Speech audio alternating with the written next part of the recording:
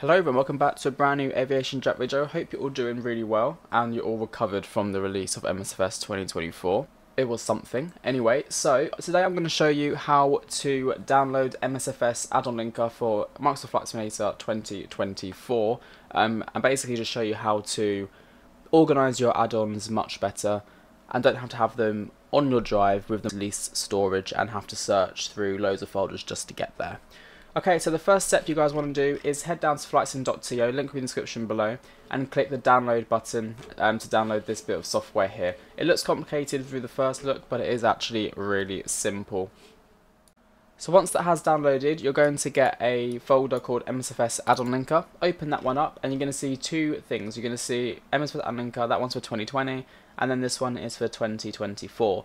You want to run the 2024 installer as administrator, like so, and then as you can see in here, you'll get this bit in a second. Just click the settings button and this is what you guys will straight away. So up here you're going to want to create your add-ons folder where you want to store your add-ons. So I'll show you where I've stored mine.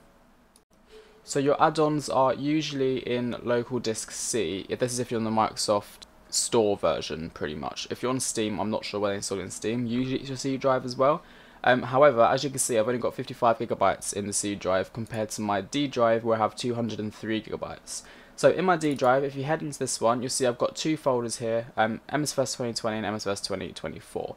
If you go into the 2024 folder, I've created this kind of organized folders of add-ons. We have aircraft, dependencies, liveries, and scenery. So today I'm going to use the example of Innsbruck. So once you've created these four folders, so you created your MSFS 2024 folder, and you've created your four subfolders with your aircraft, dependencies, liveries, and scenery, come back into the actual MSFS add-on linker, and then click Add, where you've just done your new folder, aircraft, dependencies, liveries, and scenery, and then click OK. And once you click OK, you see that you have something called My Add-ons folder, and that's where it is. Next, you want to grab your MSFS 2024 community folder, and this one is where it's saved into your actual PC. And essentially what this program's going to do is all of your add-ons that are in the D drive, they're going to basically communicate and link them to your community folder without impacting your storage. So to find your MSFS 2024 community folder, this here is your directory. I'll leave it in the description below so you can copy and paste it. Only thing you need to change is just the username. But once you've put in your MSFS 2024 community folder and you've also added your add-ons folder, click OK. And as you can see here, what we've just created here.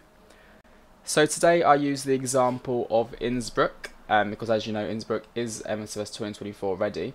So once you click MSFS 2024 install, just make sure that you have all of your directories for installations pointed to that D drive. So as you can see here, the MSFS 2024 community package folder for me is where I just said I created that new folder. So my D drive, MSFS 2024, and scenery, and that's where I put everything in. So as you know, you select that folder, and that's where it's going to go. So then once you press install on Innsbruck, it's going to go to that D drive instead. So then once we're back in MSFS add-on linker, as you can see it says scenery, which is where I just installed it. Open that one up, and as you can see it says Innsbruck ini builds. If it's got a red dot next to it, it just means it's not activated. Okay, so click that one and it goes green, and as you can see on the right hand side here on the community folder, it's linked it over. So now it's saying that MSFS will recognize that Innsbruck is in the community folder. Here we go. So once you get to your community folder location, which is mine is in the appdata, you can then see that in here it has Builds Airport Innsbruck with a little like share button. If I quickly show you by deselecting